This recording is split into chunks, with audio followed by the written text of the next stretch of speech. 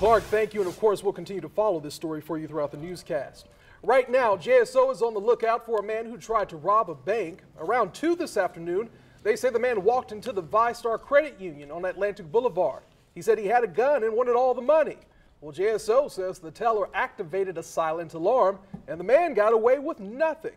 Police say the suspect left in a silver Ford Taurus type station wagon. He's described as Hispanic, 5'8" or 5'9", weighing between 175 and 200 pounds. He also has tattoos on the left side of his face. If you know this man, you're asked to call police.